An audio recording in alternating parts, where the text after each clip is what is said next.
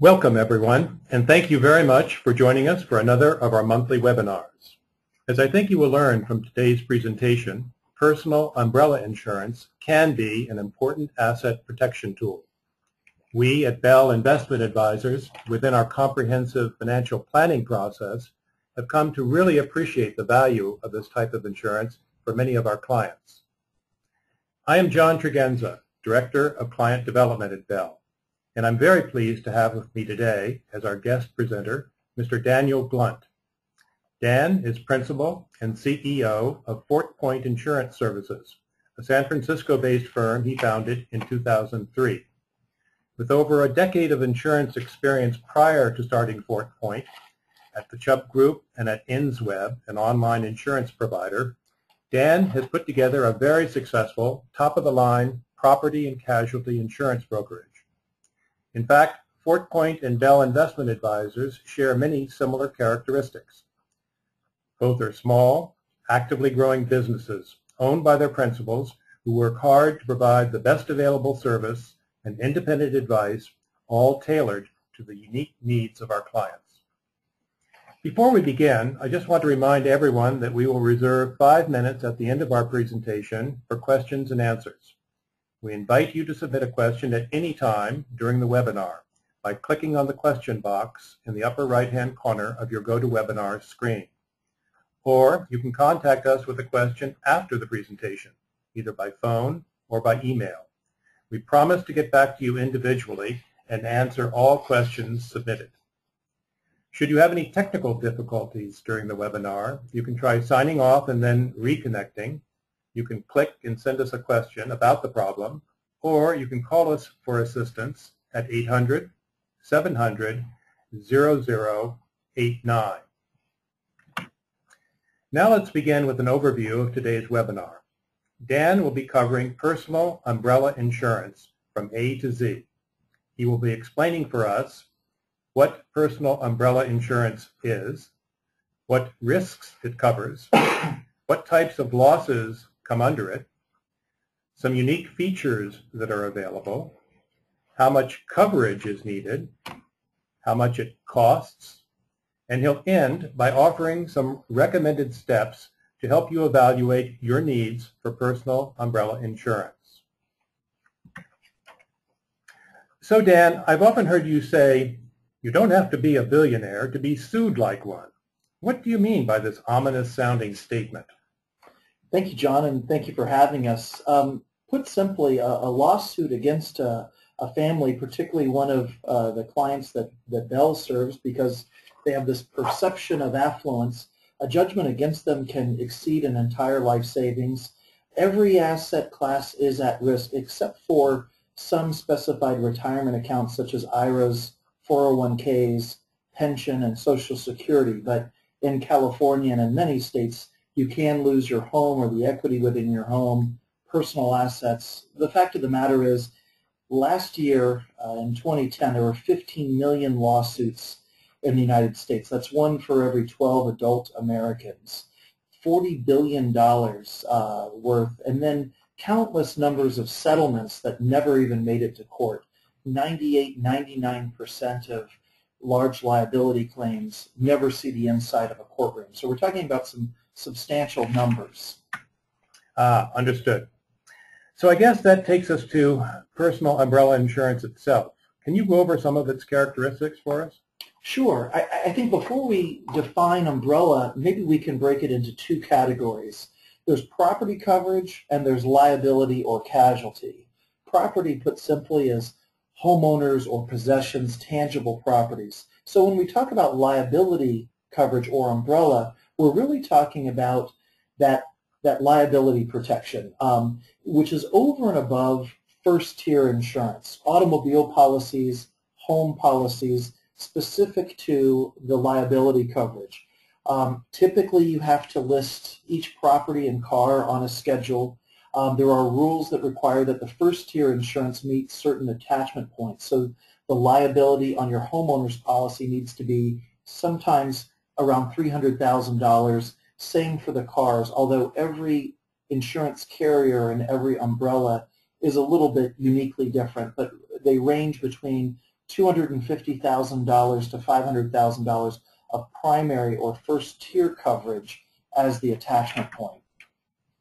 So the umbrella really is a second tier policy. Once that first few $100,000 are exhausted, then the umbrella kicks in, and it's a lower premium because most of liability claims are handled under the first tier policy. Really, the umbrella policies are once you get into the hundreds of thousands, if not millions of dollars of coverage. Okay, then in general terms, what categories of things does umbrella insurance cover?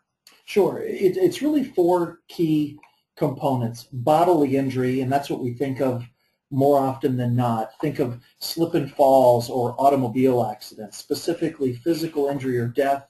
Bodily injury can also, in some jurisdictions, be emotional injury.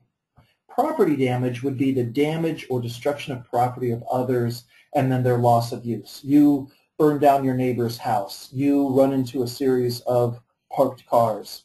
The third component is personal injury.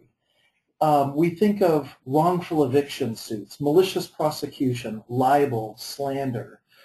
These types of cases, really, the defense coverage, which is the fourth component, oftentimes exceeds any indemnity coverage under personal injury. So the defense coverage is included if personal injury, bodily injury, or property damage to others are triggered. Okay, can you be a little more specific about exactly what kinds of losses personal umbrella insurance covers? Sure. The attached slide talks here about a number of different types of claims. Automobile accidents are at least 80 to 85% of all umbrella claims. And just some general facts about auto accidents.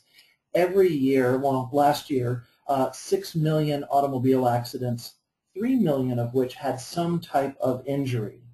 34,000 people died in automobile accidents last year. In 2011, 25% of all auto accidents will be due to a mobile device, which is kind of a new category where we're seeing distracted drivers or mobile devices. Texting while driving over the next few years is going to exceed DUIs, which is a pretty significant number. So automobile accidents clearly has to be number one and really the principal reason for having an umbrella. Destruction or damage to the property of others, animal attacks. Anybody who has a pet of any kind should have an umbrella policy or at least significant liability. Last year, 5 million dog bites. Most of the people who are bitten are children under the age of 13. Half of those are bitten in the face. So when we think about dog bites, it's $1 billion a year and then some of animal attacks. Its frequency and its severity. Swimming pools, diving board accidents, sometimes you have death or, worst case, permanent disability. I would also add trampolines to that. In 2010, there were 100,000 injuries, also the majority of them for people under the age of 15 last year. Fire liability, you live in a condo or a multi-unit apartment, you cause a fire causing destruction of property to others. Wrongful eviction, if you own rental property in Berkeley, Santa Monica, San Francisco especially, where they're very landlord unfriendly, it's an important coverage to have. Watercraft accidents, of course, make up a considerably smaller amount of the universe of motorized vehicles, but nevertheless, 3,000 injuries, 700 deaths in 2010. Water damage to the property of others, we see quite a bit of that in condominiums here in San Francisco and across the country. A lot of people sit on their homeowners association board. We're seeing an uprise in not-for-profit directors and officers liability claims, where for some umbrella policies, coverage is offered. The one thing that's not on this slide that I would probably add is teenagers. They represent 5% of all of the drivers, yet twice as many accidents. And I think you have some real-life examples for us of the types of losses your insurers at Fort Point have seen, don't you? We do. The first example here, again, sort of masked to protect the innocent, but driving down a busy street, a successful entrepreneur was hit in the crosswalk. I mean, it was significant claims, significant dollars. In a state like California, just entering the crosswalk, right or wrong, darting in front of a car, doesn't matter. The driver is always principally at fault. Second example, at a pool party, someone diving into the shallow end. There was a semi-permanent disability going on for quite a bit. That's the most devastating that you can think of. And again, the third example, wrongful eviction. We've seen that too many times in San Francisco and again in Berkeley, where you have wrongful eviction, unlawful entry, malicious prosecution, especially in this environment right now. I know that in doing financial planning for some of our clients at Bell, we've talked to you about their insurance needs, and you've shown us that some companies in the marketplace, which are most of those that Fort Point represents, offer umbrella coverage features that other carriers do not. Can you illustrate what some of those special features are? Sure. There are 4 companies in the marketplace that really attract the affluent or ultra-affluent, or really the vast majority of the clients that Bell serves. Companies like Chubb, Ace Private Risk Services, Fireman's Fund, and Chartis. These 4 companies, and I would add to some degree companies like Travelers Insurance, they offer a multitude of enhancements to their umbrella that in some ways are very unique just to these 4 or 5 insurers. For example, most umbrella policies are capped at $5 million. There are a few carriers that can stretch it to 10, but it gets very expensive. These 5 companies regularly offer $10 million umbrellas and can go all the way up to $100 million. If you have domestic employees, employment practices liability for their wrongful termination or allegations against sexual harassment or unfair work environments is covered as well. Most auto policies offer uninsured, underinsured motorist coverage, but these carriers also offer it on an excess basis. We only see about 6 or 8 insurers offering uninsured, underinsured motorist coverage in $1 million increments above and beyond auto policies. This is one of the few areas of an umbrella policy that actually benefits the policyholder and their family. Most umbrella claims are things that you do to somebody else. As we mentioned earlier, if you sit on a homeowners association or a nonprofit board, some policies cover you for your homeowners association, but these carriers will also extend it over to any 501c3. Continuing on, your own personal attorney can follow the attorney that was provided by the insurance company. In some cases, for a domestic employee suit, we can hire a PR firm and spend up to $50,000 to manage image problems. If you're the manager of a family trust, you can have coverage added for your errors and omissions or your actions or even failure to act as a manager of a family trust. One of the best features about the umbrella policies of some of the carriers that we mentioned, defense coverage are in excess of the liability limit, meaning that they could spend $1 million to defend you on a $5 million umbrella, and that doesn't erode the $5 million indemnity coverage. You always have those policy limits left over. In some cases, a Geico umbrella, for example, the defense coverage erodes the limit of liability. Unlawful entry, wrongful eviction, libel, slander. We add this because sometimes these need to be added by endorsement to umbrella policies. Some of the umbrella policies with Chubb and Chartis, Fireman's Fund, and ACE, these carriers, it's automatic, but others need to be manuscripted.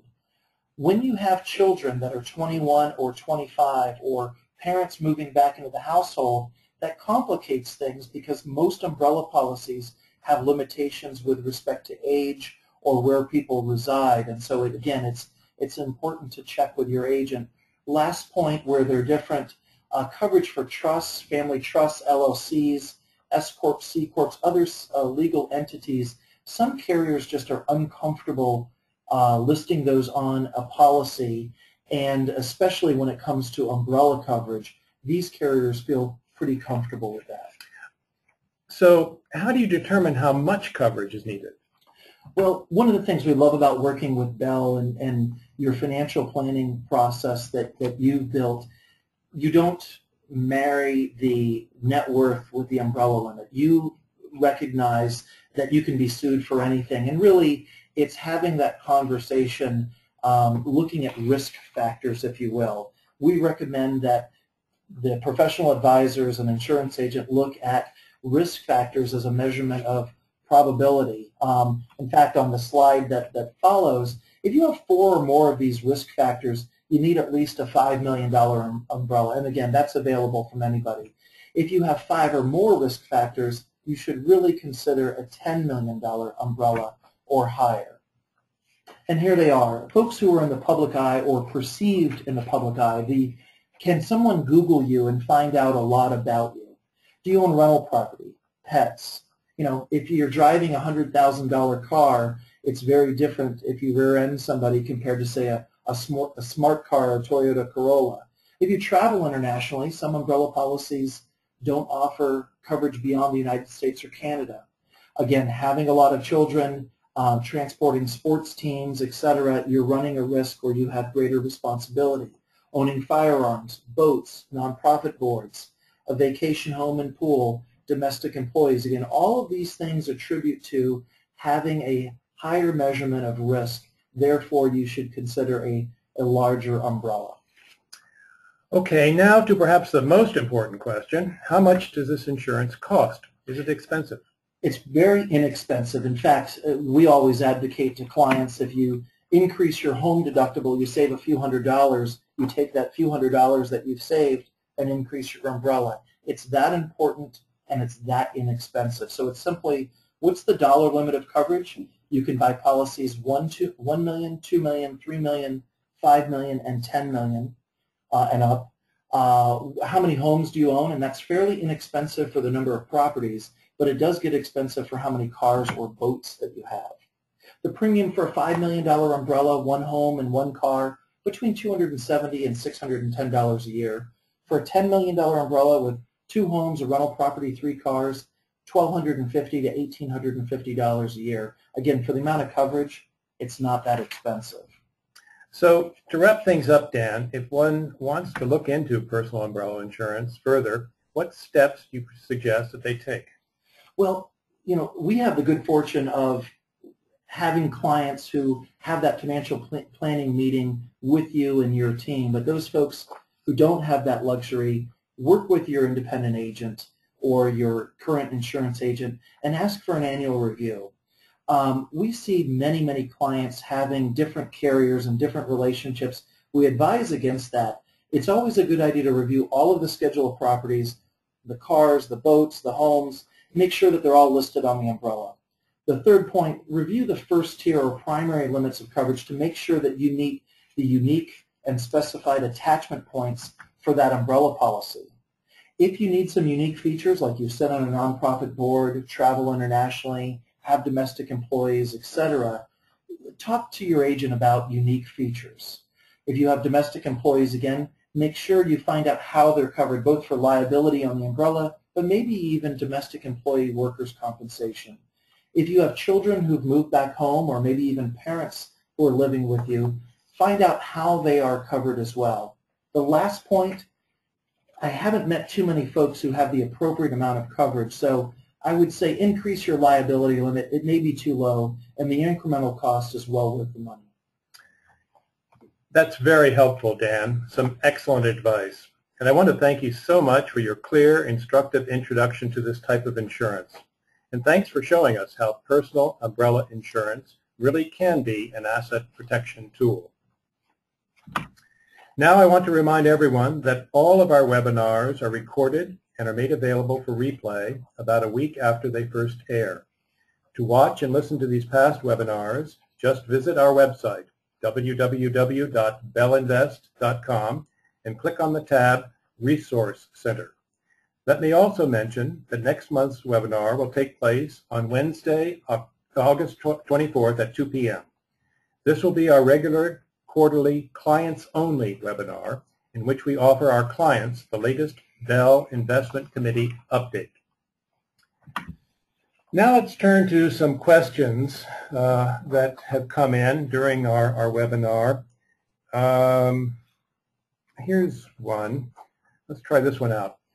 I'd always thought that if I had a loss to my house, art, jewelry, etc., and it turns out that I didn't have enough insurance, my umbrella would make up the difference. It doesn't sound, however, like that's the case. Can you please clarify? That's absolutely correct. The umbrella does not cover home insurance inefficiencies or inefficiencies in your property coverage. There are some other protections that are in place for that, but the umbrella, again, is just specific to bodily injury, personal injury, property damage to others that you're responsible for, or the defense costs attributed to one of those events. Okay, here's another one. Most homeowner associations are required to provide D&O insurance to cover the directors. Should the individual board member have additional umbrella insurance? That's a great question. So yes, all 501c3s and HOAs in California need to have $1 million worth of directors and officers liability policy. So the odds are if you are a board member of your HOA, you can confirm that that coverage is already in place. Most homeowner policies cover you for these specific coverages, again, bodily injury, personal injury, property damage, in excess of the underlying insurance. Where the personal umbrella policy doesn't cover as a traditional D&O would be the wrongful termination of HOA employees, the financial mismanagement or allegations of mismanagement. And so that's a very specific and great question. I would always put that back to each person's individual insurance agent. There are some, so the short answer is there are some protections, but it's good to always review that with your agent. Great, thank you. I think we have time for one more. Here's one. Can you please explain again how excess uninsured, underinsured motorist coverage works? It's easy to add it. Is it easy to add it to my current umbrella? And about how much does it cost? It's fairly inexpensive. The cost per million of coverage is less than $100 in general. There are only a handful of insurance companies that offer it. That we know of, there's just 6. The companies that I mentioned before, Chubb, ACE, Fireman's Fund, Chartis. We do see it on occasion for some legacy State Farm customers, but really not any new customers. And we do see it from time to time with farmers insurance as well. It covers your pain and suffering. It covers lost wages. It covers wage continuation, medical costs that are in excess of what your health or disability coverage doesn't provide. You know, if you need to redo your house for a handicap ramp and bathrooms, et cetera, the monies can go to that. So it replaces the party who hit you that didn't have any insurance or not enough insurance with your own. And with 80% of all Californians having $100,000 all the way down to no coverage at all, it's money well spent. I think we have a few more minutes, actually, so let's just try and squeeze in one more question. Sure. Okay, I'll put you through your efforts here. Let's see. What are the most common types of umbrella claims that you see? Are there 1 or 2 risk factors which drive the largest claims? Well, you know, for us, aside from automobile, which we've chatted about, again, I have to say, not to pick on teenagers, but it's just when you have teenagers, think of not only automobile accidents, but using the family golf cart, having a party at home where alcohol is served, getting into things because of inexperience, texting while driving. Sometimes we think of teenagers, but I would add that everybody does it. And again, it's going to be it's going to pass DUIs. And I do think we're going to see criminal, beyond civil, issues with texting while driving. It is just as irresponsible as DUIs. And I'll get off my soapbox there, but texting while driving is something that is incredibly dangerous, more dangerous than DUIs. And again, 6,000 people last year died because of texting while driving or distracted drivers. Well, thank you. I'm going to actually try to squeeze one more in here. We're getting a lot of questions coming in. It is. If I have property in California and Pennsylvania, how does that work? Should I purchase insurance in both states? Great question. So Each state is regulated by their own Department of Insurance. Some carriers can easily accommodate that. So if you have a home in Pennsylvania, typically you need to have a Pennsylvania homeowners policy and a California homeowner policy, but then both of those properties can be added to an umbrella policy. If you just own vacant land or you co-own it with somebody else and there's property insurance elsewhere, most California home, renter, or condo policies will allow you to extend what's called primary liability and then add it to an umbrella policy in another state. In fact, you should be able to do that for all 50 states plus the District of Columbia. Well, thank you, Dan. I'm afraid that now we have run out of time, and if we do have any other questions that come in, I want everyone to know that we will be following up with you and answering them whenever they arise. So don't hesitate to send us something. Also, we ask you to please take a couple of minutes to fill out the survey you will be receiving following today's webinar. Your comments, reactions, and suggestions are very valuable and important to us, and we look forward to receiving them. And just a reminder that copies of the slides used in today's presentation are available from us on request. So don't hesitate to send us an email or give us a call. We'd be happy to send you a copy of the slides. So to end, thank you all for participating today, and we look forward to having everyone join us again very soon.